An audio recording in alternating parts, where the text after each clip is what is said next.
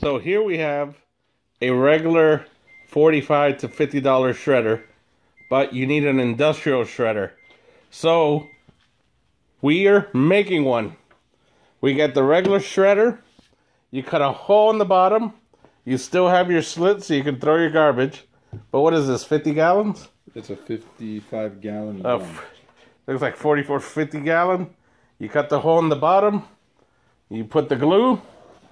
So it's nice in there. Here, can you lift the top for us so we can see?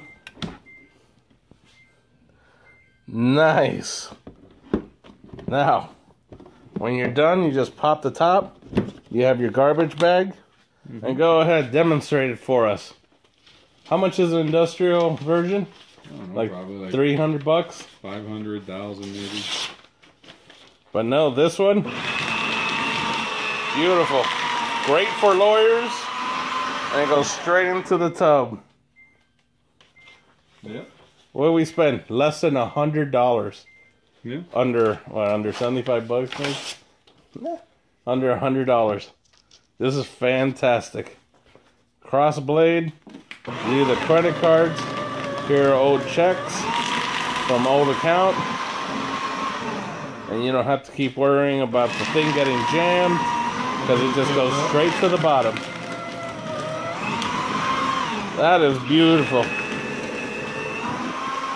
And that's how you built your own industrial sized shredder.